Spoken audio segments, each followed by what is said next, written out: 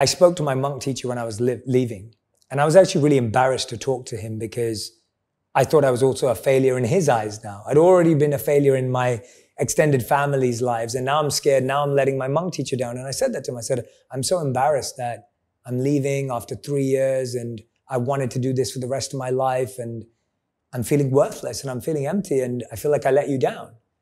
And he said to me, he said, Jay, what's more powerful? Someone goes to university or college, and after they graduate, some people become professors, and some people become entrepreneurs, or they go outside and work in a company. He said, which one's better? I said, neither of them. It depends who the person is.